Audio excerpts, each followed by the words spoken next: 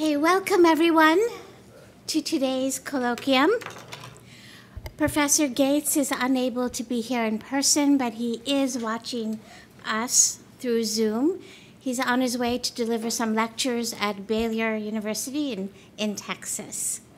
And we're excited to have Suraj present his Fellows Colloquium talk. And we're also very excited to welcome Erica Licht, who will be providing the formal introduction. Let me just say that Erica Licht has been engaged in racial equality and organizational change research and training for over 15 years. She is currently Research Projects Director at the Institutional Anti-Racism and Accountability Project here at Harvard. A Fulbright Scholar, Erica Licht holds a Master's in Public Administration from the Kennedy School and a Master's in Justice Policy from the London School of Economics. She has taught classes on justice reform at the University of West Indies, Mona, and on adaptive leadership at the Kennedy School. And she currently co-hosts the podcast Untying Knots. Please welcome Erica Licht.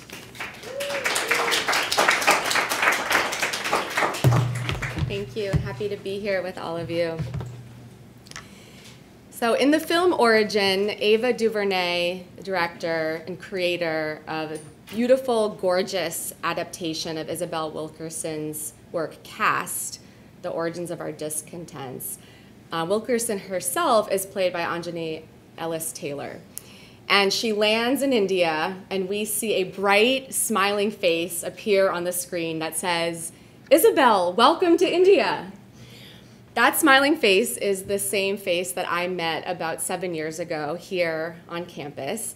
And Dr. Suraj Yengde, for those of you who haven't seen the film yet, Origin, which is a must, Dr. Suraj Yengde plays Dr. Suraj Yengde. The only one in the film. Self-cast. So what's remarkable, not just about the self-acting that we saw in the film, is that Suraj's own work over the last several decades, to advocate, analyze, and promote critical analysis of how caste functions in Indian society, but also its ripple effects and repercussions for the world. This is both for the Indian diaspora as well as for other oppressed and marginalized people. And so for me, it's the shared humanity in his work, the web of shared humanity that's so resilient. It's like a spider's web. It's delicate, it's soft, you have to look for nuance, yet it's robust. It's strong, it's ready to catch disinformation, misinformation, and any oppressive isms or systems wherever in its web. When Caste Matters came out in 2019, I was immediately struck by the attempt to mirror Dr. Cornel West's own work, of course, Race Matters, which was a tremendous feat. Yet, of course, it manages not only to hold its own, but to provide one of the pioneering looks at not only how caste matters, but again, the continued effects to manifest with the potential to affect generations to come. For myself, watching the film Origin and knowing Suraj and his work, and Wilkerson's, as a Jewish person, I saw myself and my family members in the concentration camps reflected on screen. Their humanity, the raw bitterness of humanity, the vitriol, the supremacist ideology that creates what was right there in front of us displayed. And I think one of the biggest lessons I've taken from Suraj is the reckoning needed with both that oppressive ideology, but especially what it does to us as human beings. Malcolm X said, "Who taught you to hate the texture of your hair? Who taught you to hate the color of your skin? Who taught you to hate the shape of your nose and the shape of your lips? Who taught you to hate yourself from the top of your head to the soles of your feet?" And as Suraj says, for a Dalit person, that means waking up every morning believing that you're not good enough, that your life is not good enough, that it's not worth it. The same for me in cases as a Jewish person and for anyone who has a marginalized or oppressed identity. But we're here today because both the Hutchins Center and Suraj and his work tell us a different story. And it's a story that Wilkerson and DuVernay have given us the tools and the means to know what to do with it. Dr. Suraj Yengde is completing his doctorate at the Faculty of History, University of Oxford. In addition to Caste Matters, he's the co-editor of the award-winning anthology, The Radical and Ambedkar Critical Reflections. He's a finalist for India's highest literary award, and his books have been translated into many languages. He's written over 170 articles and reviews that have appeared in publications, including Economic and Political Weekly, Ethnic and Racial Studies, among many others. He's a columnist at the Indian Express, and I'd say finds time to dress very nicely as well. He's currently working on 2 manuscripts, which we're excited to see in the years to come, and he's the founder and curator of the Dalit Film Festival here in the Boston area. It's now my sincere pleasure to welcome to the podium Dr. Suraj Yengde.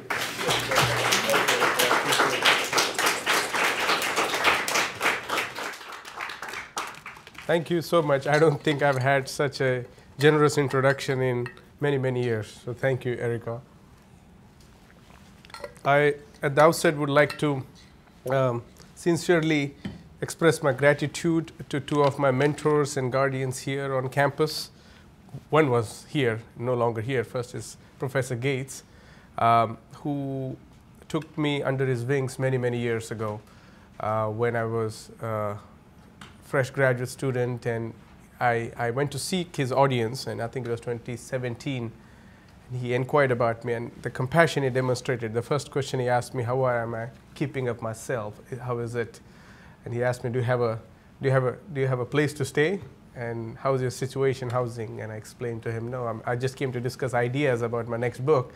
But he said, what will it take for you to work on the book? I had no idea about the book. He said, finish the damn book. And he gave me a partial fellowship. And that was the first time when I had an introduction to the Du Bois Institute. And then again this year, he asked me to come here and complete my next book. So the first book, Caste Matters, really came out of the work that I was doing here on campus and beyond. I would also like to thank Professor Cornel West, who also took me under his wings and offered his mentorship whenever I needed. And he still continues to do. So this both Professor Gates, Professor Cornel West, thank you so much, and also for your classes on Du Bois. I learned about Du Bois a lot over many years that I was attending Harvard since 2015, and that's when I got the grip of. So today something I'll present. This is, since we have less time, and also this is part of a larger project, of course, and so there's many information that is trimmed, but you will see that in the final edition of the book. I would also like to thank the staff here, Krishna, Abby, Sean, and other colleagues here for helping us, and my beautiful fellows here. It was great hanging out, and hope to connect for the rest of our lives. And also to my friends who have come from outside Hutchins Center, from Harvard and beyond, in Boston area. Thank you, Tasha, my partner is here as well. Thank you, everybody. So what is the dalitality in this? Usually we look at construction of nationhood and space and spacious masses really confine our imagination of what it means to lead any form of struggles. And one of that aspect was about geography, the struggles of colonial, post-colonialism. Geography as a marker of national identity has worked to the advantage of the dominant groups who define it. The fields of modernism, postmodernism, culture, and literary analysis of the third world or the post-colonial world all posited an unclear agenda regarding the outcasts. These fields of inquiry were preoccupied with the supposed nationalist narrative in the context of new global politics of the past century, which is post-colonialism. The nationalist narratives were a position of dominant groups controlled by national majorities who advanced their cause of occlusion of non-elites from the examinations of their own societies. Thus, Dalitality has an axis, but not angles and stretches. It circles like a top standing on the firm foundation of revolving multipolarities.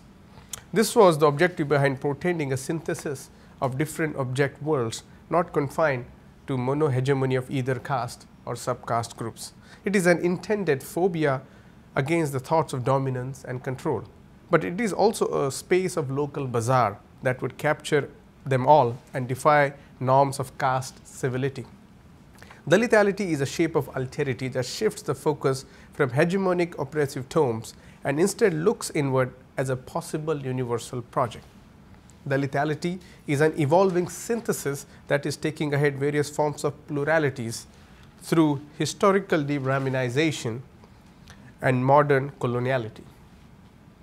It is a shape of global decoloniality. Dalitality is a native praxis that is not nativist in experimentation, but globalist in formation. We understand the world through simplistic narratives of explanations. The complexity is for the occult and the saint walking on the path of Nibbana, the ultimate freedom.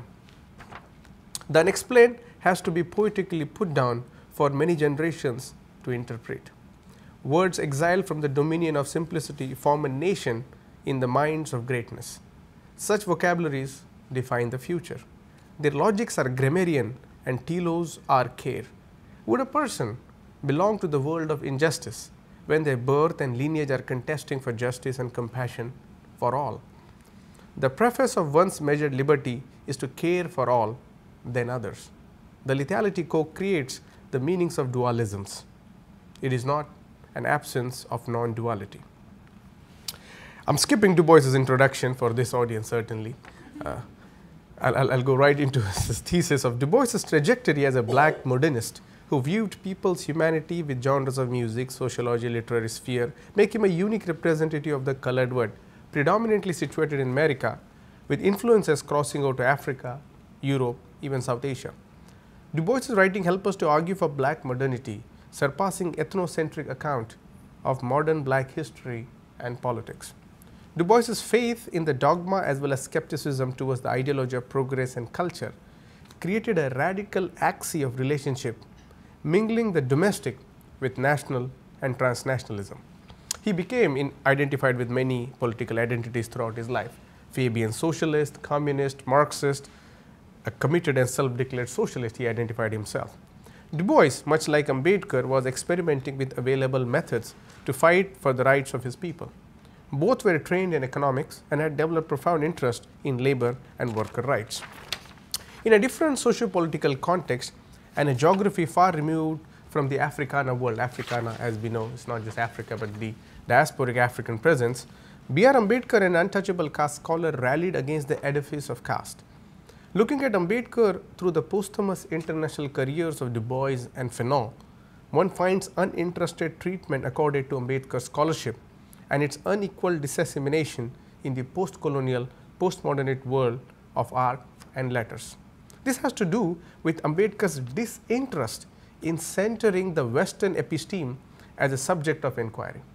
Ambedkar was concerned about the problems of a nation that were internalized, that took him away from the colonial, post-colonial debates that were projected as internationalist, and thereby reducing Ambedkar as a local polemicist. For Ambedkar, imperialism, and I quote, did offer some scope for the advancement of the Indian people, end quote. He was not alone in sharing this viewpoint. Ambedkar was not shy in declaring his views about imperialism, which could be at times viewed as narrowly located in the altars of nationalism, thereby adducing his politics to a local charter. Ambedkar refined the proposal of imperialism. Imperialism did not hold the monopoly on oppression and exploitation.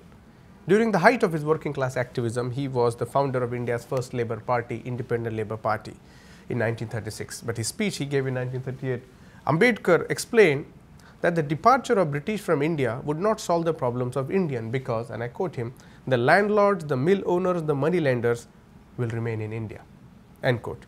They were a source of imperial imagination in the form of capitalism. Ambedkar underscored capitalism and imperialism as the edges of power that did not differentiate oppression of the natives. The chronograph on his wrist wrapped the badges of millennia-long memory of subjugation. Ambedkar equated imperialism with capitalism from the perspective of an exploited native. In a state of caste expansionism, Ambedkar could not waste time in only refuting imperialism as a singular idiosyncratic fetish. Who then is Ambedkar? Ambedkar has many laurels to his CV. He was the first untouchable to graduate matriculation with the 10th grade, and then he got a scholarship to come to Columbia came to Columbia in 1913, again first untouchable to graduate out of Columbia, outside India. And of course, he had 2 doctorates, one in economics and another in finance. The second was in London School of Economics. He led India's untouchable civil rights movement. His writings, as we'll see, span in 25 volumes and more are counting. One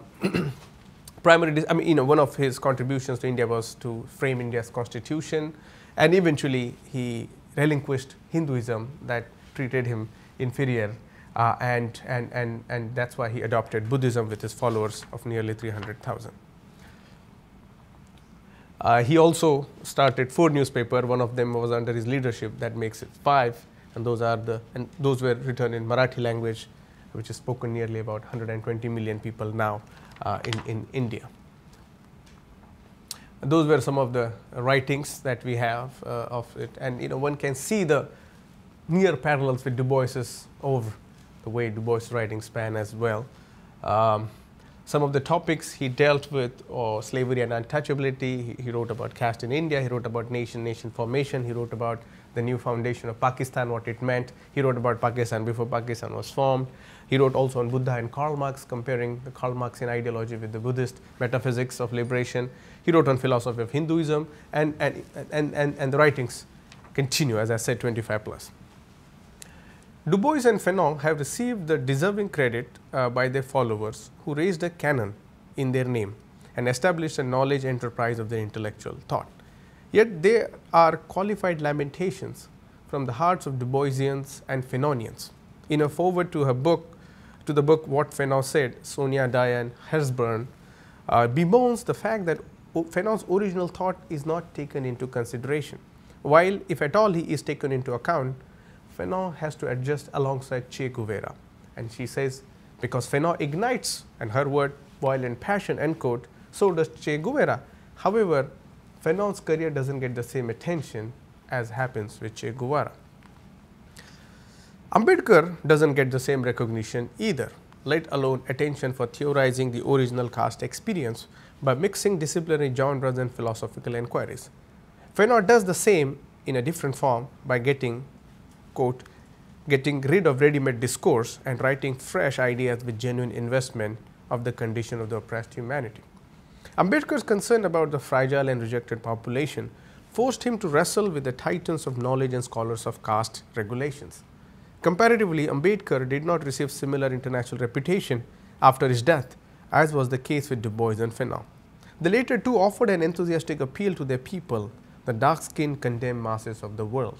However, for Dalits, their humanity and experiences were theorized and mostly mischaracterized by India's dominant caste scholars, who became the leaders of post-colonialism.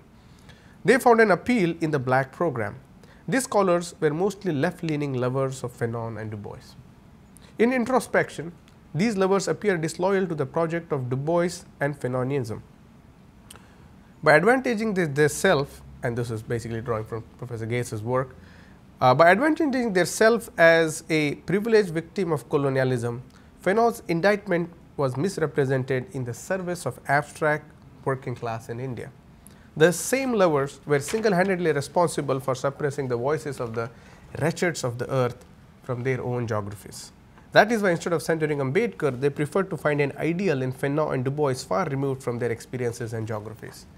If Sonia Diane Hersburn's lamentations about Fanon's belated appreciation is considered, one has many clauses to groan about the mistreatment according to Ambedkar's oath.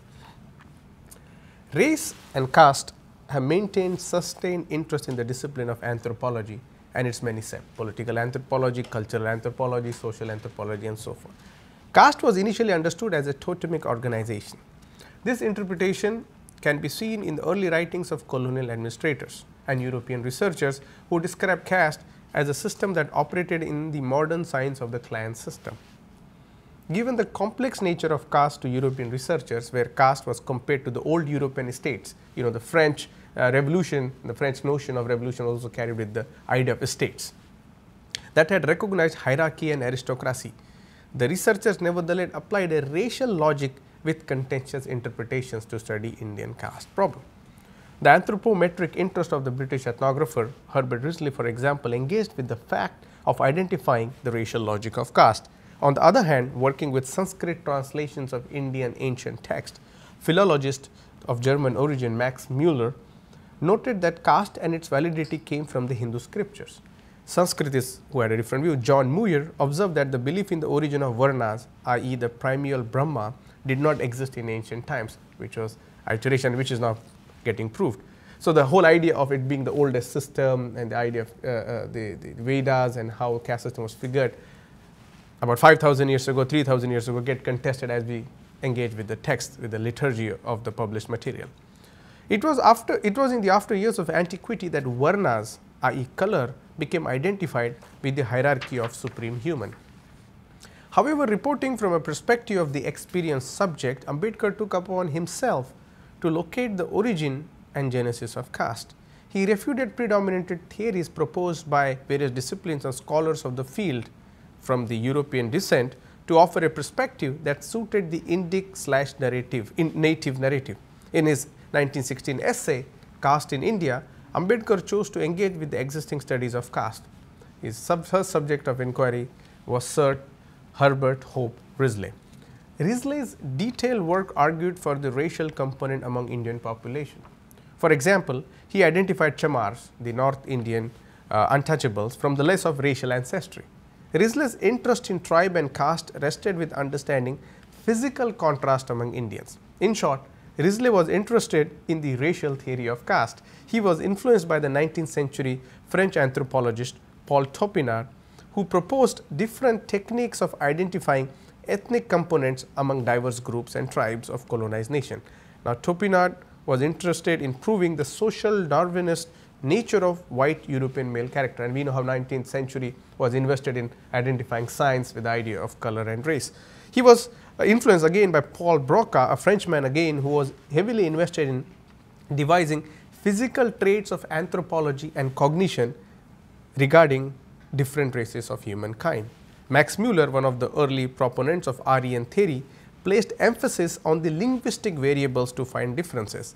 He identified two groups who populated the European and Indian landscape in India, the North Aryans and the South Aryans.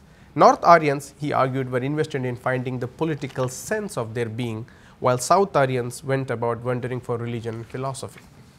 Müller placed emphasis on the religious determinism. Ambedkar refuted the argument by claiming that the Aryan religiosity was just, I quote him, a series of observances without any spiritual content, end quote. So, that kind of refused the idea of how this religiosity was formed. Müller claimed that fair-skinned Indo-European Aryans conquered the dark-skinned Dasas, the slaves of India. While caste was circulated in the European world, German intellectual tradition elaborated on this by exteriorizing caste to the Indic society. Max Weber saw caste as foundational to the Hindu religious codes. Weber's observation of caste was that it was a lifeline to Hinduism, without which there existed no Hinduism. Weber further went on to argue that caste comprised what was ritual law, and we have to look at these terms in the anthropological study that were studied in Africa and other parts of Latin America, where rituality was considered as a sacrosanct practice of backwardness. These conversations in Europe were influential as they established a story of the ancient Eastern world that was mysterious and complex. The above three phases help us to locate the supposition of caste in Western notions. And where did this come from? Frenchman Louis Dumont, who wrote a book on caste, argues that many of the people who were collecting data were from the aristocratic background, and thus they had aristocratic influences. Additionally, among the early phases of documentation of caste and tribes in India, it is conspicuously clear that bureaucratic records such as census did play an important role in signifying caste dynamics. Whatever we think about today's multiple caste was in 1861 onwards caste census. Risley again was influential in recording the census. Drawing from his anthropometric theory, Risley identified 7 distinct groups constituting India, and they were as follows: Mongoloids, Indo-Aryans, Mongolo-Dravidians, Aryo-Dravidians, Scytho-Dravidians, Turco-Iranians. And this is just an arbitrary makeup, and this is how the map he created. I mean, he created regions with titles of the caste. So, according to him, these was occupied by Brahmins, this was occupied by Gonds, Kappus. Although this is a very non-representative of the population, because Brahmins are not that many percentage in India anyway, and the notion of Brahman here gives the idea that the population that they were hanging out were mostly Brahmin, and that's how that influenced their own understanding of India's anthropometric study. This is how the racial component was integrated to define racial caste in India. Apart from this, the census record placed diverse castes as special categories. The census of India embarked on a project to classify different ethnic and racial groups. Ambedkar credits the census for splitting diverse groups into caste and tribes. Now, it provided a bureaucratic arrangement to regulate and govern. Taking from this, one can ask, what are the complementary modes of identification that can relate to the suppressed races and castes? How can the formula of darker races fit into India's caste narrative? And what is it that the caste Indian and African American, Black African could achieve together? Those questions go beyond the moment of historicism, which is the epochal development history writing, and refines the challenges that lay in the futuristic ideals of hermeneutics. As hermeneutics get to be rewritten and reinterpreted, its importance surpasses historical necessity to forming vanguardism for the future. The early intervention of caste scholarship placed caste within Aryan/color narrative of native society. However, as we see in the later years of research, it was not that simple. Caste was like race, a societal figuration of its own sub-identities. Sometimes they featured as one and the same thing, and at times they figured as subdivision of the other. In many instances, race was understood differently than what it is understood today. Michael Harney, a medieval era historian who studies Iberia, records the moving categorizations of race from biblical era to Iberia. The meaning of it changed from being a tribe, nation, clan and people. Iberia created the idea of rasa or casta to exclude two prominent groups, which was religiously oriented. One was the Jews and other was the Moors. He argues that caste was understood, quote, as internalized racialization, end quote, that does not establish segregation but difference. This, and I quote him, this may or may not translate into structures and practices of outright dominance and subalternity, end quote. This explanation is era specific and speculative. However, it suggests that the mythical fiction of race was categorized into castes, and it required justification, which caste provided as a rationale for subdivision and hierarchy. Du Boisian laboratory of caste, color and class. The efficacy of Indian and African histories need to be anchored into the traditions of Dafricanism. I mean, this is Professor Gates' word. He just called once I was wearing my afro. He said, this is Dafro, it's not Afro. And I thought this is a great concept. Let me develop on that. The archives of the subordinated need to be brought into focus that have been obviated in the hierarchy of memorialization and provenance given to be written, recorded work. We should turn to the theories of race that engage with political categories of black and white. Race is increasingly becoming an important identifier to realize one's belonging to the diverse, colorful world. I propose looking at the societies that were at the forefront of leading the battles against caste and race in the 20th century. My aim is to explore the formation of coalition camps of the oppressed in the world of Du Bois, Ambedkar and Fanon. Fanon is part of, as much as Steve Biko is part of my work, but today we are just focusing on Du Bois's canon here. For this to happen, we need to understand that the past centuries' problems have now surpassed the orientalized colonial logic. The rulers of different empires had similar rule book that relied on dualisms. The first of capitalist mode of production and second promotion of unscientific racial antagonisms. The present era is confounded with social factors spilled over from the past century, albeit with a different directory. The issues are no longer in the binaries of colonial and colonized only, but debated within the post-colonial national framework. This has brought about a change in the othering done through the apparent hierarchy of metropole as a center and colony as a orient. Now, this has also shifted, where colony, which was once a orient, also becoming a center. This gave opportunities for the colorized world to rise against imperialism and racism.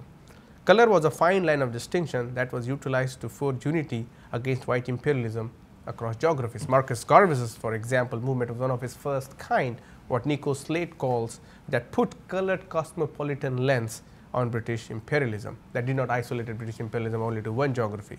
Du Bois's caste prognosis to the racial problem in America is mirrored in other post-slavery societies of the modern world. Du Bois started as a scholar trying to decode the prevalence of color caste in post-bellum American societies in his early years and sustained his thesis diligently. Though the term color caste features in Du Bois's writing early on, he brought forth the caste analysis to underscore the Negro problem in America. In 1930, Du Bois detailed color caste proposition in his essay, Color Caste in the United States. Du Bois is clear about the systemic importance that caste had assumed in the United States. For Du Bois, color caste is a theoretical explanation for the injunctions and prohibitions imposed on the free Negro population of the US. The black free men lived in dependent conditions. They couldn't marry the person of their choice, couldn't buy land in the South, were made to remain subordinated at jobs or in the unions, and were faced to compete with powerful businesses. In short, such prohibitions added to the exclusion from exercising their franchise. This was seen in trade or at job with lawyers, writers, artists, clergymen, among other vocations. Du Bois's attention to the concept of purity of blood to understand caste argued that though color discrimination might have decreased, but restrictions based on caste were still alive. What he meant was that caste correctly applied to the American society. The foundation of the United States of America produced two castes, and this is important. He said one slave owning and the other enslaved. This analysis brought forth the organic capacity of immobility, continuation of social condition, marked class status and color distinctions. The continuity of slavery was brought forth with liberal institutions' patronage. In another of his stirring essay, Evolution of the Race Problem, which was originally presented at the National Negro Conference held in New York in 1909 and published under the Proceedings of National Negro Conference. This was the conference that paved the path to formation of NAACP. In this, Du Bois launched a serious historical inquiry into the character of the what he called Negro problem in America. Du Bois surpassed contemporary scientific limits of identifying race by investigating the status of permanent Negro subjugation. Race that was still determined as biopolitical was rejected by Du Bois. Jim Crow was a matter of policy and law, quote, surrounding facts of race, end quote. Du Bois's methodology was intensely historical that phrased caste in the evolutionary inventory of USS formation from, I quote him, 1750 and 1800s, where increasing numbers of laws began to form a peculiar and systematic slave code based on a distinct idea of social caste, end quote. Du Bois looked at caste concerning education that aptly distinguished the character of American division. We know many laws and case laws for access to education. Scholars have argued that caste worked for Du Bois to undermine the biopolitical theory which was used to explain race. Caste differed, quote, from other models generated from Marxists, neo-Marxist critical race theory and other social theory traditions. This is by a scholar Pierce Clayton, was looking at Du Bois's views on education. This can be clearly seen in how Du Bois never gave up on caste analytical framework to examine the condition of black people from slavery to Jim Crow. Du Bois's historical writing confirms that caste was indeed a matter of life and death for black people in America. As a sincere sociologist would do, Du Bois explicated the many social problems and many phases of the same problem, that is his phrase. The 1909 conference hosted distinguished scholars of the time. Edward Seligman, who was academic advisor of Ambedkar at Columbia, John Dewey, another of his mentors at Columbia, alongside Du Bois, Ida B. Wells Barnett, Oswald Garrison, and a host of noted scholars and activists concerned about the evil of race discrimination. It was hoped that the resolution passed at the conference would invite public support and change the mood of the public by, quote, becoming more and more a subject to daily interest to all classes of the American people, end quote. Now, you have to relate how the divisions are created not within the colorized binaries, but within the idea of classes or two segmentations of caste. Now, Du Bois's work as a scholar of caste in America is not promoted or is not understood as much. And let's begin with this quote that he wrote in his thesis. The problem, I mean, this is a great quote to even discuss for a seminar. It has so much loaded information.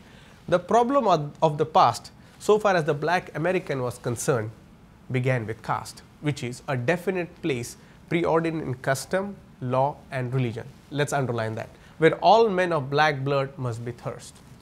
To be sure, this caste idea as applied to blacks was no sudden. Full-grown conception for the enslavement of workers was an idea which America inherited from Europe and was not synonymous for many years with the enslavement of the blacks. We see what Europe was doing with the idea of caste in India, how it inherited the German intellectual tradition, and this is where the reference comes from. For many years, for the enslavement of the blacks, although blacks were the chief workers, men came to the idea of exclusive black slavery by gradually enslaving the workers. The idea of the workers and slavery follows, which is the logic of caste, as was the world's long custom. It is not just American, world's long custom, and then gradually conceiving certain sorts of work and certain colors of men as necessarily connected. Caste 101, certain type of profession, certain type of color becomes identified with one and the same, and therefore subjugation and the idea of hierarchy continues because this logic takes place. Du Bois had clear understanding of caste and its operation in America as a whole and American South in particular. He observed this institution as contrary to equality. The color line was used to divide and eventually quote dominate the Negro dominance, who was arrested by the problem of caste. Du Bois acknowledged his work and his role, and he writes in Dusk of Dawn as he reminisces about his long life, and I quote him. He acknowledges his work and his role in knowledge production as, I begin the quote, a main factor in revolutionizing the attitude of the American Negro towards caste, end quote, between 1910 to 1930s. This approach of the stinging hammer blows that Du Bois confidently stated made, quote, Negroes aware of themselves, confident of their personalities and determined in self-assertion, end quote. This was no exaggeration, as Du Bois contended his personality, as he usually poetically put, was leadership solely of ideas. Du Bois saw caste was not a fully developed idea, and yet it, quote, consciously and persistently pressed upon the nation, end quote. What he meant was that America was yet to become a complete caste nation. America was preparing the future, quote, caste program that was going to be renewed. He was thinking through the new formations. As we see, Jim Crow was the idea that was reinventing caste as he experienced. This meant imposing various social limitations and legal injunctions. The direction of the country was nearly veering towards it, was veering towards it. The primary locus of such an arrangement was to mentally deprive the black person an identity of self-fulfillment. It was, and this is important, quote, to instill contempt and kill self-respect among the American Negro, and self-respect among the American Negro. Caste was therefore a new slavery of black men in America, Du Bois contended, which brought forth a perpetual martyrdom. And this is a very important word again, the perpetuity of this idea of being suppressed, but not just suppressed, killed. And caste justifies this killing as a martyrdom, a justification for the existence of caste system. The perpetual martyrdom of people on the outcast, the untouchables of society, justified for the existence of caste system. It was extremely difficult and unlivable for those whose life was marked as an outcast in caste society. Another of Du Bois' landmark test, The Souls of Black Folk, became an anthem for the American public, making him a leader of black Americans. In many ways, it deployed a wider canonical pre-configurations of polity and science. Paul Gilroy looks at this corpus of literature as a seriously self-conscious polyphonic form that has people speaking in dilemmas, obviously. Du Bois's opus starts with varying provocations. The 20th century, as he clairvoyantly observed, was going to be a problem of color line. Color line meant a separated identity grouped together as autonomous entities. Line was the fence, the barrier. A line represented two worlds. If Du Bois had to look beyond color line, then he would, as he said, easily sit across arm in arm with French novelists Balzac and Dumont, and alongside Aristotle and Aurelius. Color line defined the limitation, while non-color line demonstrated the life beyond the veil wedged between truth and life. Du Bois imagined and boisterously claimed for a life beyond color line where everyone would have chance to mitigate. But color line was not just about white or black. It concerned everyone. Herein lies the genius of Du Bois, who proclaimed that this color line would redefine the contours and relations on earth. Colonization and post-colonization, Jim Crow, anti-caste movements, or progressive no-war struggle student movement, all had to take into account the ubiquity of color line in their struggles. The 20th century is emphasized to usher the dawning era of achievable and convergent resistance. In Souls, Du Bois uses various expressions to demonstrate the yet continuing lower position of black Americans. Du Bois uses the term servile caste to demonstrate, quote, restrictions to rights and privileges, end quote.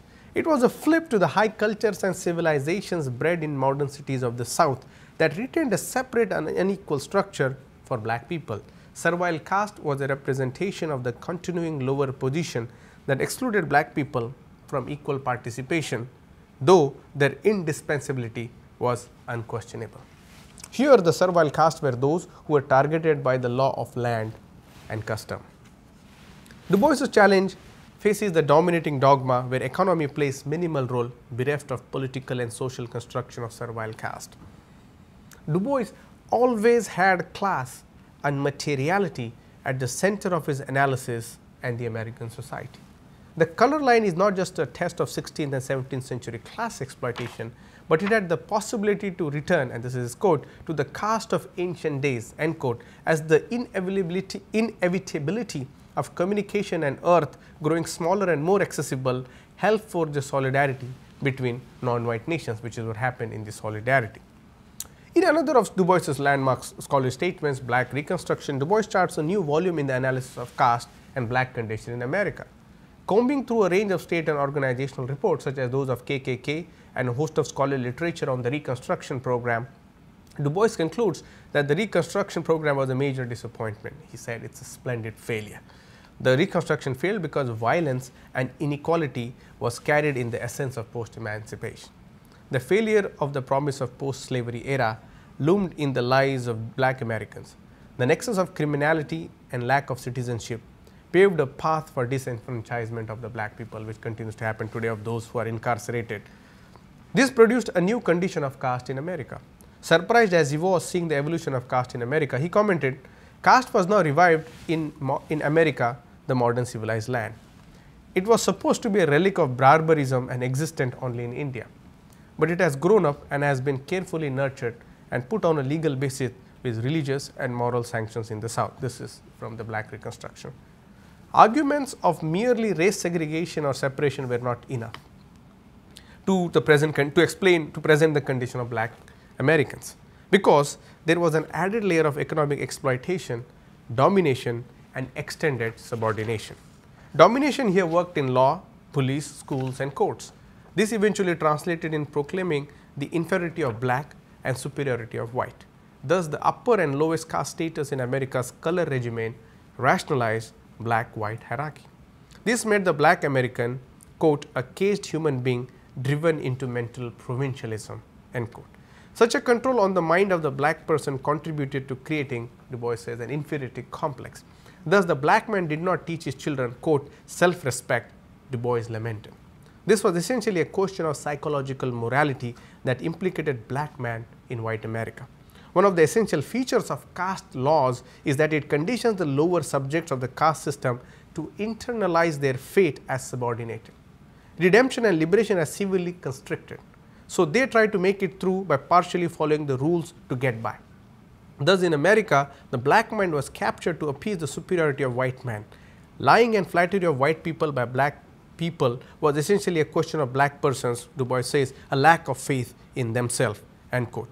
This came in forms such as vocation, where you go economy, sociality and many notes of moral righteousness.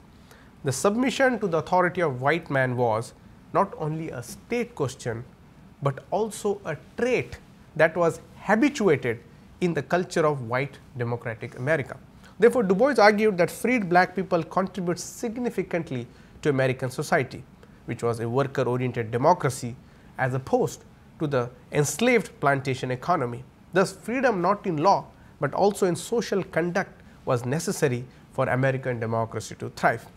The subordinated caste vis-a-vis the untouchables were the worst affected in America, and thus the Negro was subjected to Jim Crow laws and disenfranchised from exercising citizens' rights, thereby creating in the Negro citizen a subordinated caste. That's Du Bois in reference. Du Bois understood caste as a barrier of social construction that restricted access to general avenues of public realm. he said it is a social caste. And Du Bois seems to be inherently interested in exploring the status of subject of statehood. The sacred status of one's caste described race-alike situations where the whiteness of color determined supremacy. The designs of castes were such that it animated Du Bois's intellectual radicalism. Du Bois looked at race not as an a priori, but something that had happened to a group, a heritage to slavery. This notion de-emphasized the lineage or color-based recognition of history, i.e. race. He found this concept to be evolving and unconvincing. The idea of racialized sciences gave differing results with biological traits such as anthropometry of brain and nasal indexes. This was a popular science which Du Bois was, quote, "I was skeptical about brain weight, surely much dependent upon what brains were weighed. I was not sure about physical measurements and social inquiries," end quote. This led Du Bois towards the social construction of kinship, which did not consider physical trait or badge of color. A brilliant analysis, but discrimination and insults offered an important shift in the sociology of race groups. Caste was a lexicon that was already in usage among the American gentry. It received heightened attention through Charles Sumner, right here, whose statue is not far from here, in particular 1869 speech, The Question of Caste. Caste-based social order manifested directly to maintain social stability for the colonial apparatus of biocontrol. Now, missionaries such as Reverend Joseph Roberts had published an account in 1847 of a Hindu convert's response to the inexcusable practices of caste in India, which produced enmity within the same classes of the Hindu religion. He emphasized the religious distinction of caste system was not merely a civil distinctions. Now, Roberts was writing from a Christian missionary's point of view, and this was perturbed by the fact that caste has penetrated into Christian institutions in India. He also draws upon the energies which he compared, and he said energies to liberate Negroes from his chains also in his own country. However, after slavery was abolished, it posed serious challenge for the idea caste of work and caste of color to correspond with each other. This very correspondence of caste of work and caste of color made it possible for black slavery to continue after the abolition of slavery. It enslaved not only slaves, but black men who were not slaves, end quote. Nevertheless, caste system was brought back through newer forms. Political disenfranchisement along with limited education to a narrower vocation, and by, quote, curtailment of civil freedom of travel, association and entertainment, this is again Du Bois coming in, offered an explanation of American caste. After the abolition of slavery, society was arranged into hierarchies that was product of racialized occupation. By preferencing occupation to determine the status and rank in society, caste was instituted into what was originally meant to be a class order. In this, black and white workers did have a significant difference to climb in the same scale of hierarchy. By bringing in caste norms, the black worker was further condemned for their color and class position. For Du Bois, the color caste system meant, and I am quoting him, continuance of legal and customary race distinctions and discrimination, having to do with separation in travel, in schools, in public accommodations, in residence and in family relations, end quote. To keep the black permanently lower, it devised a strategy to disenfranchise first the voters by introducing various tests. Restrictions to register, for example, was one of them. This concept of color caste was a theoretical position to locate the black condition in America was continued by Du Bois throughout. In his 1947 statement that he gave to the United States, an appeal to the world, a statement of denial of human rights to minorities in the case of citizens of Negro descent in the United States of America, and an appeal to the United Nations for redress, that is the title, was a damning indictment of white American hypocrisy from slavery to political institutions and church that validated this discrimination. In it, Du Bois refers to the enslaved group that was brought to the United States over 16th, 17th, 18th, even 19th centuries. Irrespective of the time scale, black people in America, quote him, remained a segregated caste with restricted legal rights and many illegal disabilities, end quote.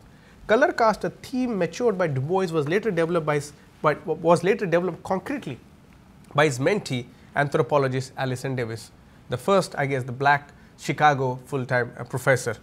tenured professor. Davis saw color caste as the largest system addressing the complicated concepts pertaining to social castes and hierarchies of America. It prevented integration and intimate social interactions. Endogamy and negative connotation implied as a taboo upon colored groups made it, quote, more inviolable than the Hindu castes in India. The existing studies of the time were closely observing this phenomena in relation to the caste studies. The unchanging nature of rigid practices, i.e. occupation, marriage, intimate partnership, religion, were unwilling to mend or evolve, made American caste system extraordinarily striking to other societies that had caste in the world.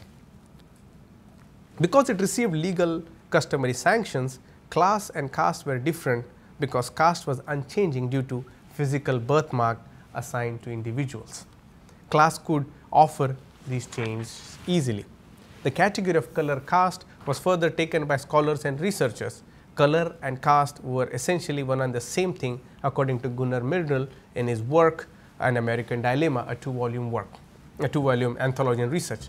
Color line was another name for caste, which explained the widening gulf between the castes of many classes within intra-caste groups that did not just enforce discrimination, but engendered mortal conflicts. The color line of caste meant that the rule of maintaining caste was the responsibility of white group, whose role was to keep the black person in their caste line and not let them think anything outside the caste injunctions. Thank you. Thank you.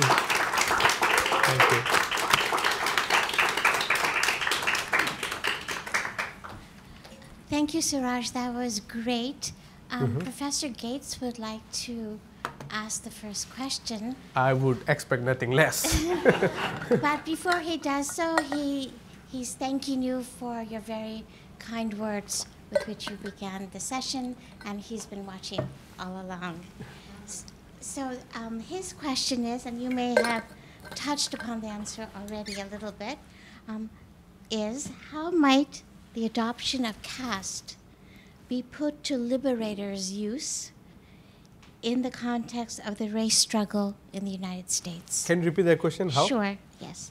How might the adoption of caste, and he has that in quotes in his question, Right. be put to liberators' use in the context of the race struggle in the U.S.? I think, and this is not a once-off answer. It will be improvised. So don't hold me accountable for the response right yet. I'm still working on the archives. But what I noticed studying America's question through the archives of black scholars, in particular Du Bois, was his insistence on emphasizing caste. And what he really meant was that the justifications that race provided through a white perspective was not really complete to describe the situation. I mean, even for example, the work he did with the Atlanta papers, Black Reconstructions, was a study in the society and what he was taking from the notes.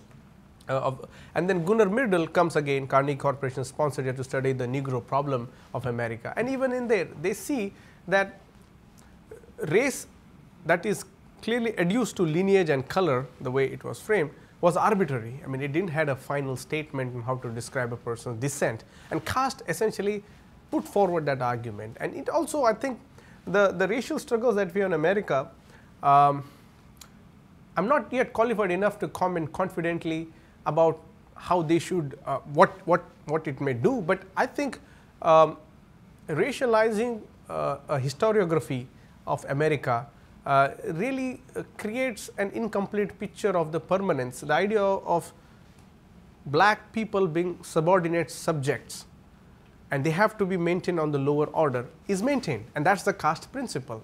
No matter, as they were saying, if you're a slave and if you're not, you were still a slave. And that was not just the idea of, and there was another of, because of time, the earliest people who came to work in America as were not slaves, even including, they were indentures, as we know the history, and the earliest arrivals were from the port of Holland, who were from England. There is a book called White Cargo, and these were basically outcasts of the society, vagabonds, thieves, the women who had who had illegal relationships, and all were shipped aside and so America was never the kind of land of opportunity. It was something that we need to discard and to create, and so that also created what we have. Eventually, as Du Bois says, slavery was then not just a local problem, it was a global problem to understand and sustain this thesis. Race, I think, became fashionable. I think first thing, why did Du Bois? Du Bois didn't refute the idea of race or something, but he was not convinced what it offered. The theories that we were talking about, studying brain, and Professor Gates worked with somebody in a recent book about Bourdieu slave documents in France, where people were selling. There were certain characteristics and exteriorizing of this, but it was not just here in America. It was also in India. It was also in other parts of societies where that exteriorizing happened. And so if you look at a long chain of history, then the story doesn't begin in 17th century. It begins way before that. And if we can continue that connection to what it means to have a permanent subjugation, what Du Bois calls is a monopoly on rights and privileges of people, or to restrict them on that. That essentially is maintaining. Marxist or other theories looked at a definition that was constructed within the colonial imagination. Colonization gave few categories for us to work with, and caste is among them, race is among them. Caste basically again is a group of people. Du Bois says there's two groups, the enslaver and the enslaved. And in that distinctions you see various how your existence is related to your color, the color caste that you inherit. And this is a descent, and then you are related that with certain occupation. Now, if you are doing, if you are, the Tuskegee Institute is an effective caste institution that was creating more and more solid caste foundations. Yeah. I think he accepts your answer. Oh, that's good. He has no follow-up question at the moment. Okay. So we can open up to the audience.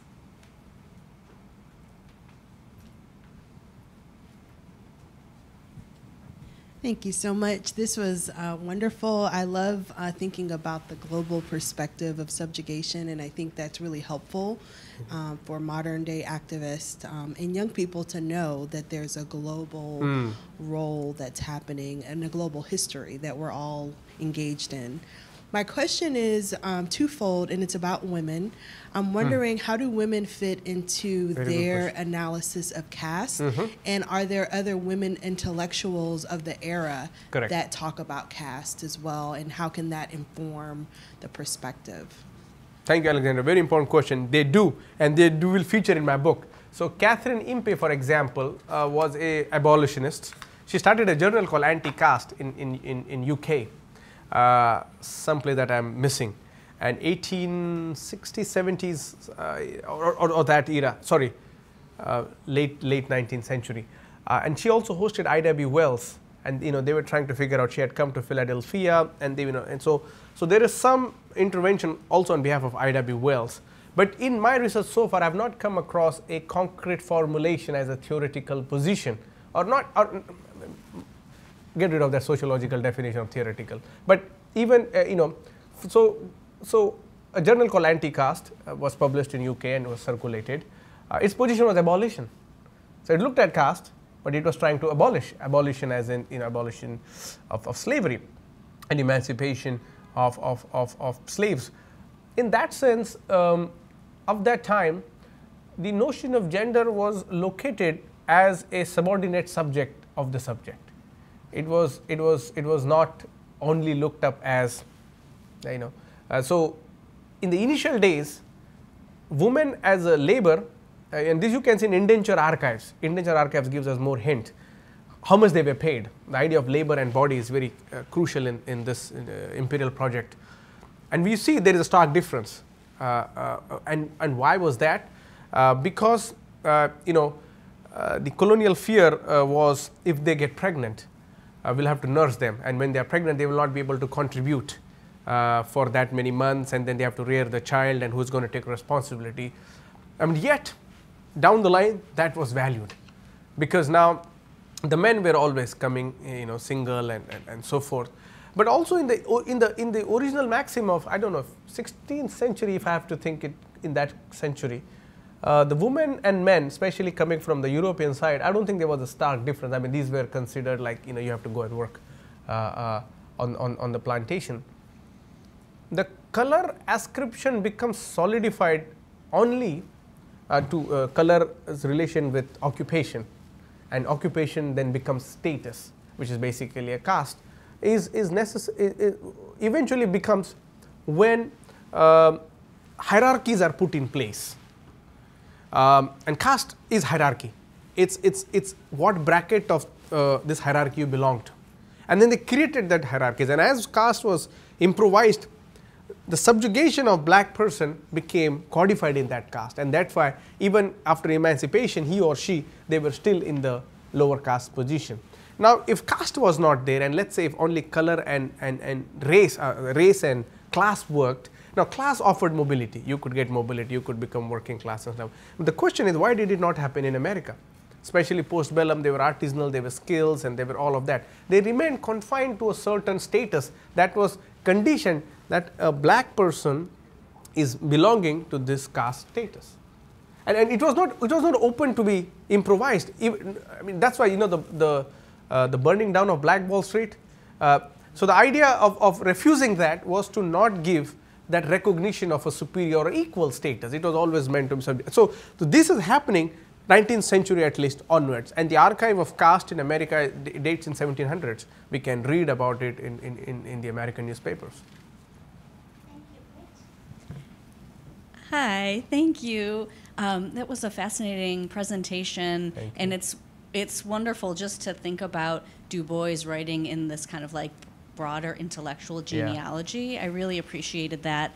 I had a similar question about gender, and I was just thinking about the turn in Du Boisian studies to really think deeply about Du Bois's connection to women intellectuals, correct, the influence of black women's thought on Du Bois's thought. And so I'm wondering, are there Indian women intellectuals? Are there women intellectuals in these networks that shaped his thinking? That would be, I'm curious then maybe more broadly just to think more about the intersections between gender and class and caste. Would be great to know more about. I mean, I'm just going to give someone else's research here. It's not my research. But to appear smart, I might do it as well.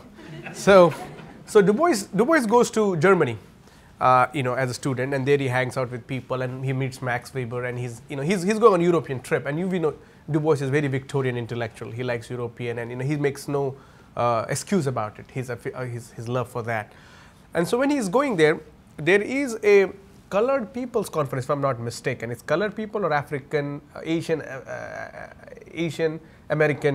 African kind of solidarity. That's a meeting is taking place, and there, now it is said, the scholar argues, Homi Bhabha argues, that there was a rich Parsi woman from India. Parsis were the exiled people from Iran who had come, and she had settled in Europe, and she hosted like a small salon for a few of these radicals, and also she gave a presentation at one of these conferences which was widely reported in Europe.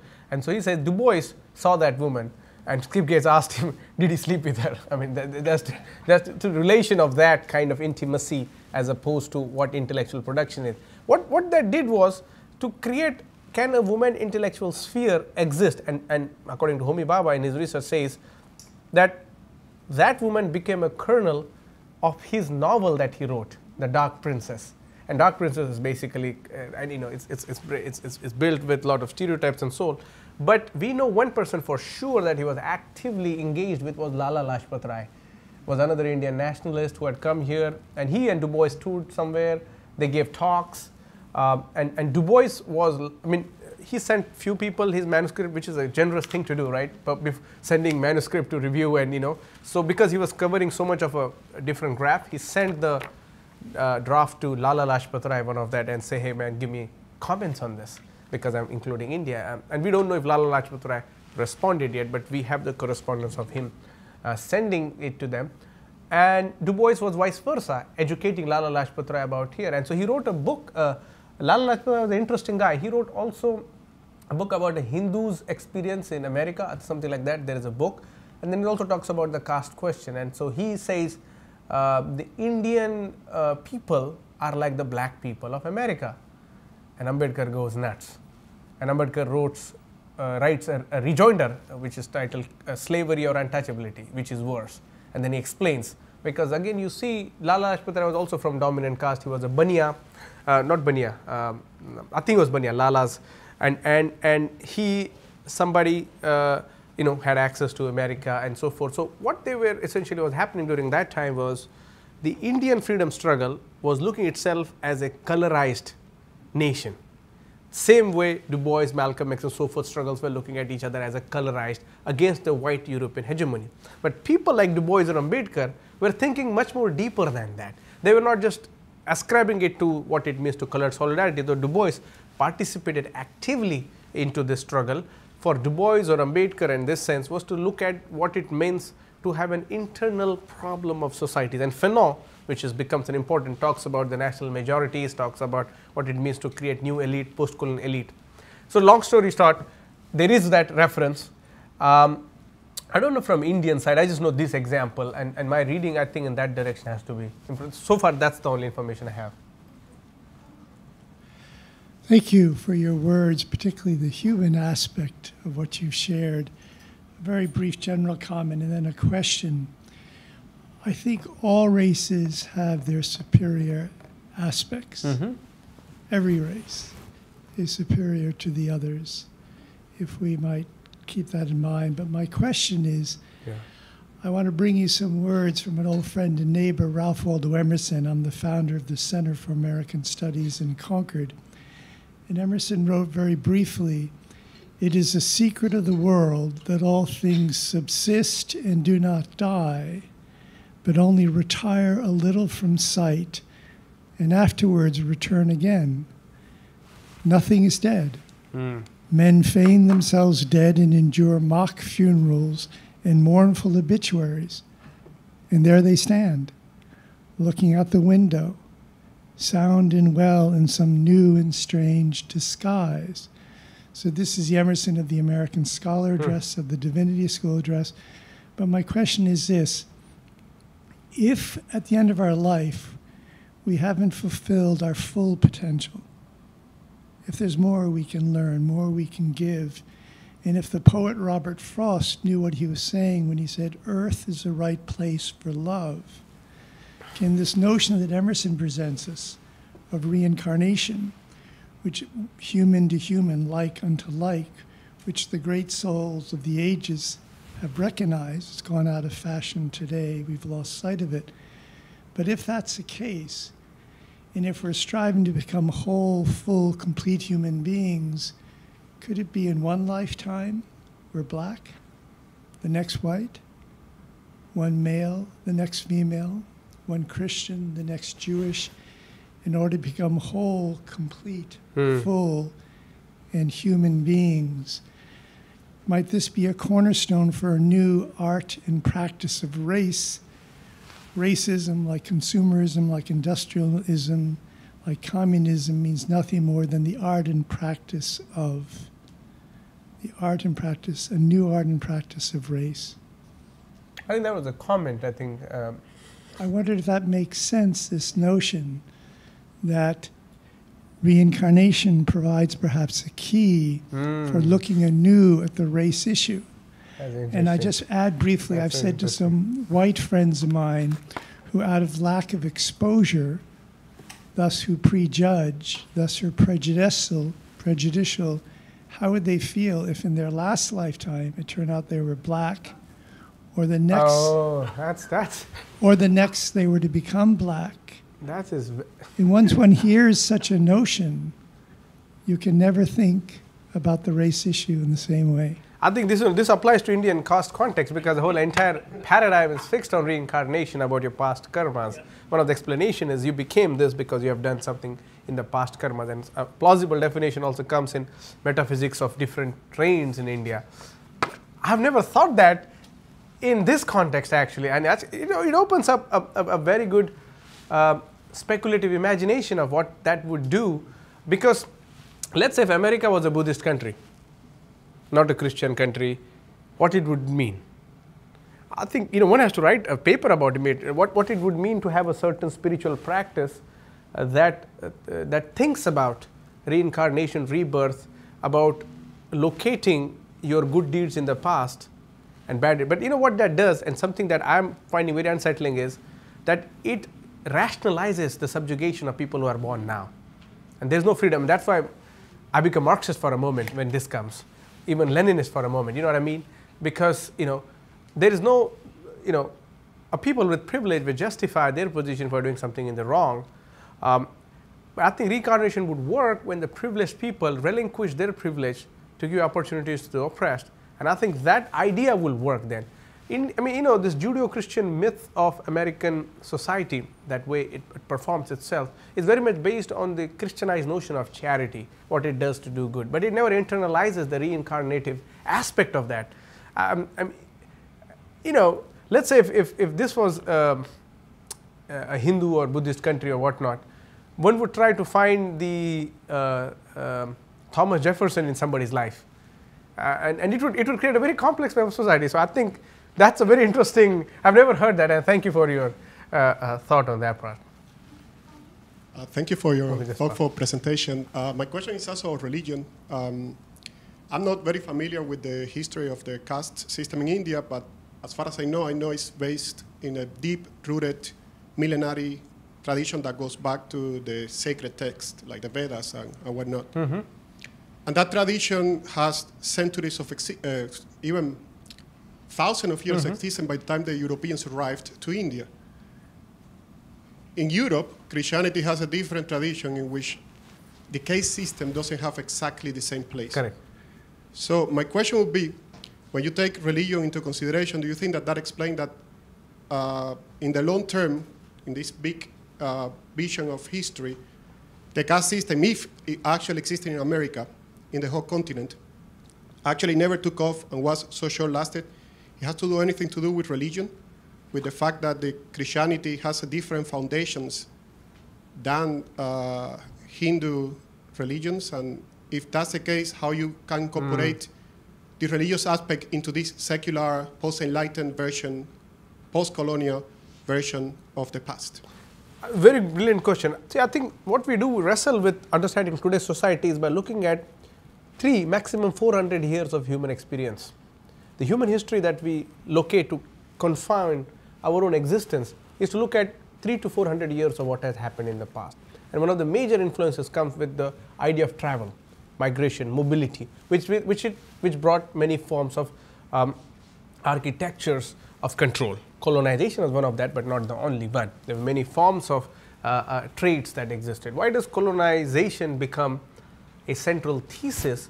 Is because the idea of modern state was coming into formation. Slavery was not unique. Slavery was existing in Arab world. I mean, the Berbers were very radical people. And when you see the African tribal societies were deeply caste.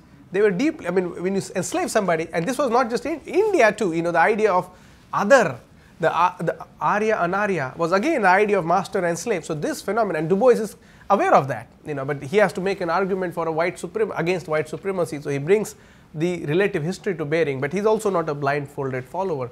So what happens when we construct a modern nation state? The elites who are holding the position of power, they define the contours of history and nation state. Fanon is against that. Fanon is strongly pushing back whenever he gets a chance. Steve Biko in South Africa also does that, the fear of post-colonial. And how does religion manifest in this? And I think, you know, Iberia is a very good region to understand what we see today, because these two concepts, rasas and castas, really become prominent. We know the British were not the earliest.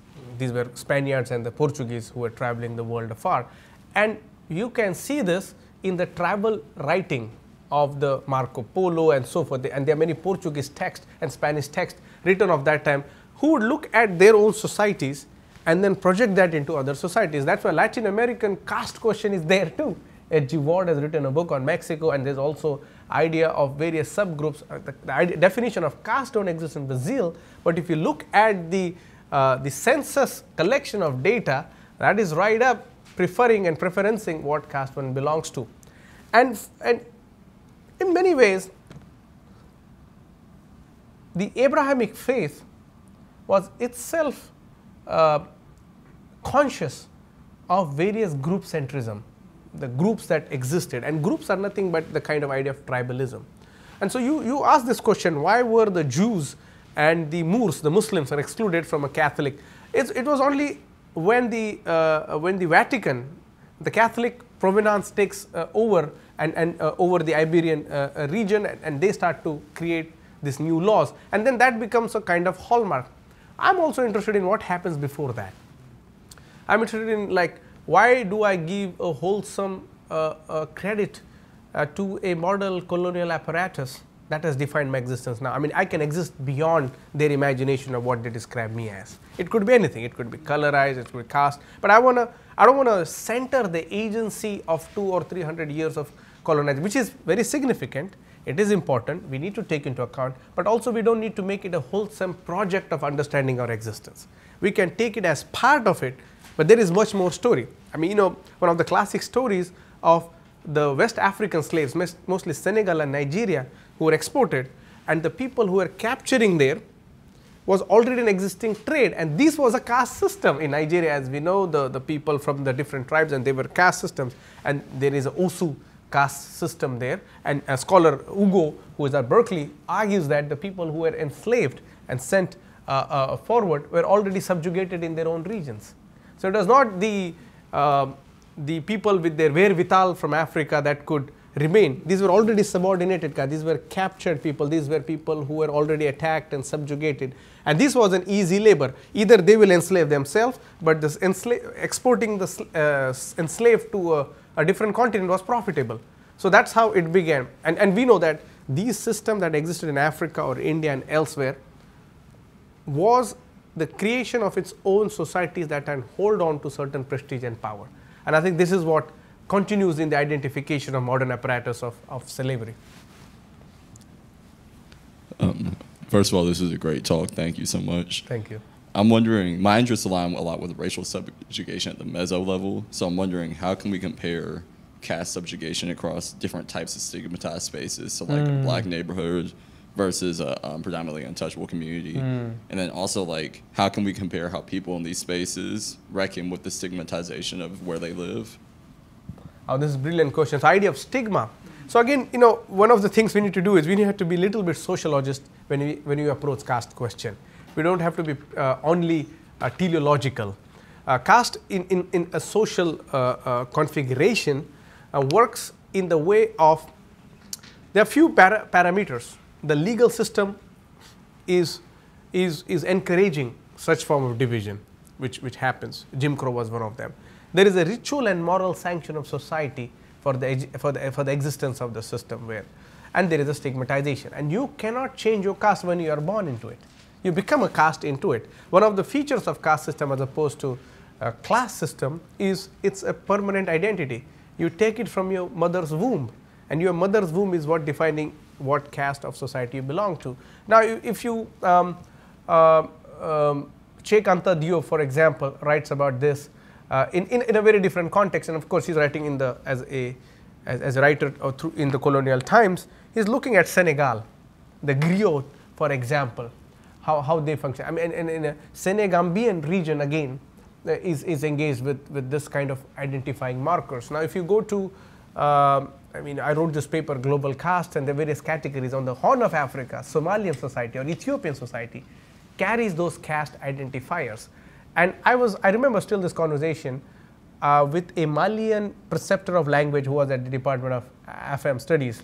I asked him, because Mali also has this strict caste systems, and he said there were like 4 or 5 hierarchies of caste systems, and they pretty much, not exactly, but they had those hierarchies in place, the privileged and so forth. And I asked him, what caste do you belong to? He was somewhere in the middle, not the lowest.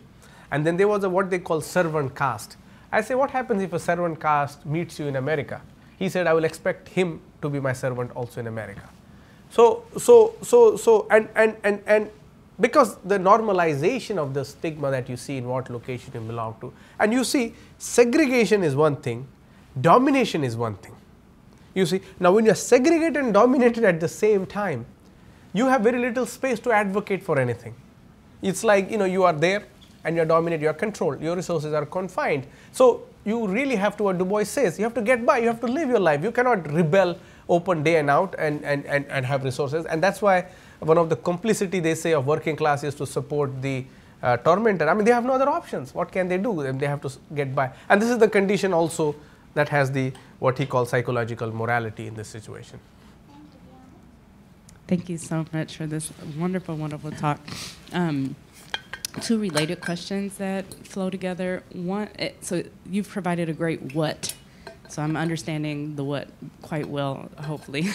I'm a so what person. So I'm trying to understand for the people who, either individuals or country, to transition to caste versus racism, how can that be helpful for us as individuals or for the country to use that terminology, particularly if there are folks who refuse to acknowledge that racism is at work. So how can caste either be better for us to understand? And then again, related, how does that help us to then intervene? So what have we learned in other caste systems that can teach us how to break these silos? That's a brilliant question. So first thing, I think, again, it will take, and I hope to organize a seminar for us to come and discuss these ideas, because what we need to do is we need to go back to some of the historical records in our own research and come up, let's think about what it means in this context. Now, as I said, the colonial experimentation of whatever few centuries that we have witnessed have given us this solid concrete formation of society. And this is based on color, and majority of that is translated, into racism. Civil Rights Act or anti-colonial struggles around the world created this identity. So we don't have to, let's say, exclude the notion of color from this. Du Bois is talking about color caste, for example, because there is a color that prefixes what your caste situation is going to be in America. In other societies, tribal caste, it's tribalism that works. And caste in this sense, again, is to reiterate the importance of permanency in that status. Now you might wiggle here and there, but you might never be that person, or you might never be this person. You might have a what we call intra-group mobility, but you will never have a obvious mobility because your color caste is already defining you. And the idea of police shooting is a classic example of utilizing force, the violence, to maintain the system. Because if there is no violence, you can't regulate the system, because everybody will start claiming their own identifiers. Everybody will start claiming their own notions of existence. So you have to execute violence, and sometimes it's direct brutal violence, and sometimes it's indirect violence. They do it by your crediting, they do you by redlining, they do many forms of things. And every time you see the system as a state is working over time to ensure caste system exists. And Du Bois is also thinking about that. And how do they do that? By political system, by schools, by courts. And we might see that it as a democratic experiment. We have representation and all. That's all, pardon my French, bull's crap. The whole idea of diversity and representation keeps the subjugated still at the bottom. It doesn't provide the liberatory dynamics to that person. So what we essentially do is we reference, oh, there is a representation in Supreme Court. But the caste system is owned by the groups. We have a category here called Boston Brahmins, if you know that. Who are these? You cannot penetrate into this group. You have to be Kennedy or John Kerry's and so forth, and you have their clubs here. I went to one of them. I was invited to just, and you can see how the colonial 17th century imagination of wealth is located. You don't have access to that, no matter how white you become. And I was taken by an Italian white person to that, and he said they never accept me into this club, although I am sort of white. That itself is a manifestation of caste, and what it does is we need subgroup identities. When we create subgroup identities, we try to level up with what it means. So now what we have, America specifically has a category of nation-based racial markers. I think now they're improving Asian, African, African American, and so forth. There is also qualitative difference to that. Du Bois may identify himself with the Egyptian, but Egyptians don't want to identify with the African experience. They were like, keep us away from that. But if you look at what that qualitative history does to our experience, I think we need to prefix that. That happens in Latin America. And you have to understand, caste is a fixed hierarchy of society that regulates the function of what ritually and what status one provides. There is no reason for black churches to exist separately. Ritually, that segregation does exist, and there is some comfort and whatnot, but that is what the classic case of caste is. Sorry, anybody can ask. You've been very attentive. Oh, thank you. Well, thank you, Suraj. This is just a question, and that's, I guess, coming from the wonderful questions that have been asked and your wonderful presentation of, you know, more recent movements of like reclamation, particularly to reclaim like even derogatory terminology, like derogatory words, or just, you know, the linguistic functions like of these systems. Like, so for instance, like the label of being Dalit, for instance, that like movement from that as a derogatory word to one of like owning the term, so to speak. I think in like the queer rights movement, LGBTQ movement, like in particular, we see like the reclamation of the word queer as like not only a positive identification, but like reclaiming the word and like positive ownership of it and like identification with it. So I'm thinking about like, how have you seen, because I don't know, you know, this word, has there been movement across Dr. Ambedkar's work onward to like, I guess, in terms of there's the systems and the ideology, right, which you've spoken extensively about, in terms of even like the terminology and the linguistic identity pieces. Have there been any shifts or changes over time of those terms, and particularly for people themselves to whom they apply? Oh, you mean the categories? Like the word Dalit, like even the word caste. Is it, you're asking, is it like people are like self-identifying? Self-identifying as that. See, this is the interesting thing, and this applies to the lack of self-assertion. But this is not the case with what it means to be here. The black identity was once upon a time stigmatized. It took black is beautiful, and you know, it took several years and decades of work. Crisis would put the photo of a black woman on, and, you know, mostly, and to demonstrate that. So there is still a stigma. This applies to Roma groups as well, the Roma population, who don't want to be recognized as Roma. And so there are many Romas around who will stick away. But as goes with, you know, any popular movements where there is a currency to what you ascribe to, there will be people adding to that. And you know, we have here Elizabeth Warren talking about her indigenous roots and so forth to create that agency. But if you're indigenous, you are shot dead. I don't think Elizabeth Warren would claim her indigenous identity out in public. It provides a certain status. And you know, Charity was talking about those activists who come occasionally and take. I think this is what we are noticing, and the self-identification of Dalit as a program has not taken up yet. It's people like me and few of us who claim it because, you know, we want to have this position strongly. But interestingly, on that point, Howard Thurman or Martin Luther King Jr., either of the stories conflicted. When they went to India, South India, they were introduced. They went to a Dalit school, and they were introduced as the untouchable of America. And MLK was pissed. He's like, I'm not untouchable. And then he comes and he thinks, and he said, in many ways I am segregated. I cannot marry the person I want to. And you know, he's putting out those injunctions. So Jim Crow laws that had matured slavery into legal injunctions was essentially what caste regulations were. And every time caste is legalized, there is nothing illegal about practicing caste. You do something, oh, it's in law. You cannot segregate. Well, this is in law. I mean, this is better for it. And I think this is why the new directory, to going back to Renee's question about what can we learn from other societies, is to, you know, also have an inventory. Because I will tell you, the race program is universalizes, but it rejects the many subtle subordinate identities. And you know, I'm hanging out with my friends and so forth, and you know, there's solidarity and stuff like that, but I'm more concerned about what is the working class poor person on the field doing, what's his or her status.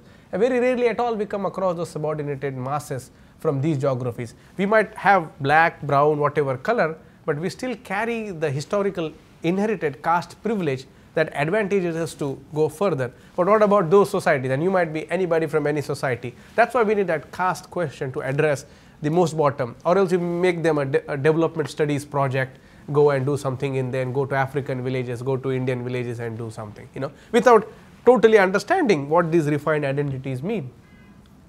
Suraj, we're almost out of time, but we'll take 2 more quick questions. I will do quick, yeah. Hi. Thank you, Suraj, for Thank you, this Jaspalji. brilliant discourse and opening this interrogation about this broad category that seems to be. And philosophically thinking, race and class, one can think they're existential, but caste becomes ontological. And for example, 99% of Sanskrit texts, caste is an ontological category. It's not existential. And construction of quote unquote Hindu religion is actually in 19th century to hide this, so it can become part of the national project of the upper caste and liberal, what lack of other term, local bourgeoisie. So like Rajpat Rai you mentioned, who was from my village, by the way. Okay. He argues, I'm not a Hindu, I'm a Brahmin. And if you read Manoj Mehta's book, The Caste Pride, so he has documented like hundreds of cases in which this dichotomy goes on. They say we are not Hindus, we are Brahmins, and this. So that may be something to look into in this ontological notion of caste. And by the way, that your Parsi woman in Europe, she was Madam Kama. Madam Bhikaji Kama. And she was part of Afro-Asian Solidarity. Afro-Asian Solidarity. Group. And, like Ghadar Party, she was one of the leaders of the Ghadar Party. Oh, wow. Yeah, in Europe, yeah. Well, thank you very much for really brilliant presentation. I appreciate you. Yes, thank you so much. I'm reeling in a lot of things, but specifically, my question comes specifically with the context of Black people in the United States, but I think it can be expounded. How do you think it's valuable to try to disconnect our understanding of caste and symbols from our relation to labor and work, right? Because in the United States, when you have groups of Black people who make a lot of money, right? It can obscure the reality that there is a caste in the way you're arguing. So, but most of our arguments are based on this idea of racial capitalism that connects work to class status. So how do you think it, or understanding because I hear you talking about social societies and social positions that regardless of economic gains still exist. So how do we make that distinction? Correct. To acknowledge, because my first question was, if you can't move up and down caste, how do you make sense of people who pass for white or Black people who have a lot of money? Because ideally you would think, no, they've made it. But when you think of caste not as tied to economics, so I think it gives us another way to make an argument. Beautiful. Does that make sense? Oh, absolutely. I think, Chan, thank you, Jaspalji, for both of these questions. I'll just take her quickly, and then I think this is what there's so much to unpack there. But let's say if we racial capitalism, for example, great concept. Again, privileges the idea of nation. Privilege the idea of it doesn't bring in the idea of people or group. It creates an archetype of what it means to be us versus them, but not in the sense of us as in group, us as in collective. Now, racialized this makes sense to understand the hegemony of white people. Racialized capitalism would not necessarily say non-white racialized capitalism.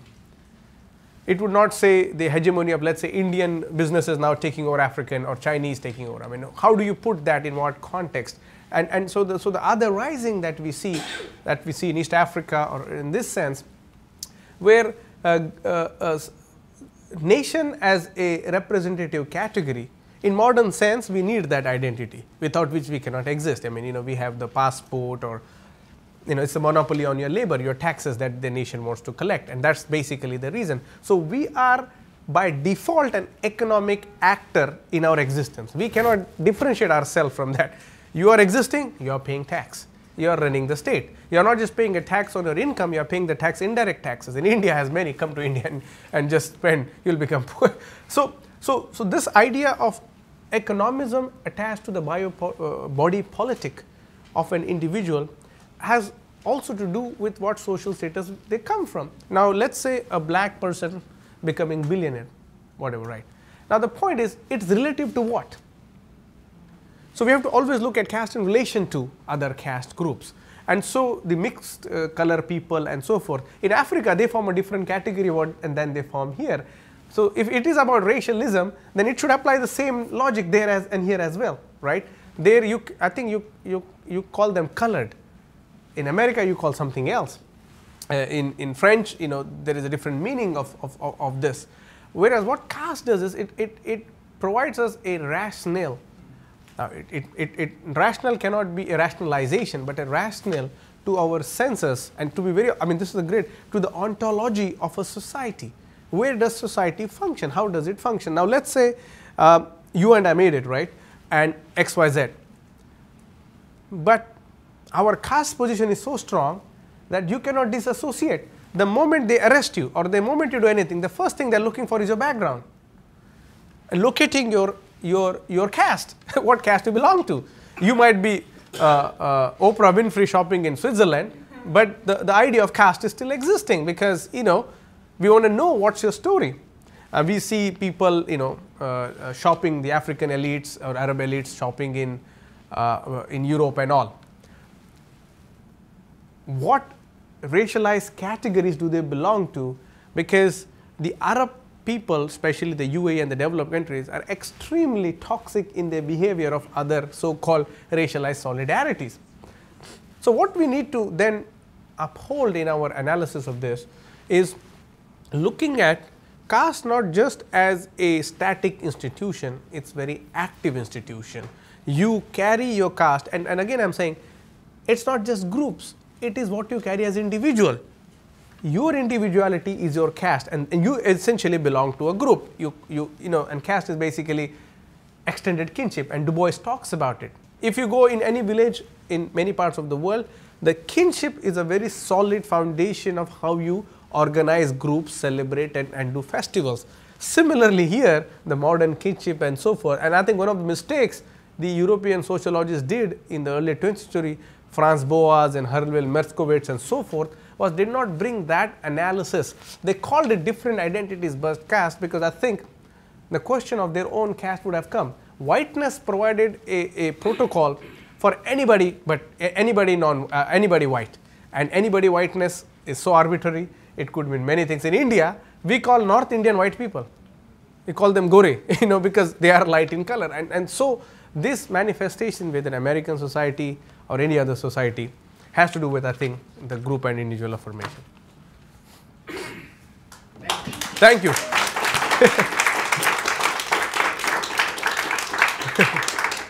Thank you.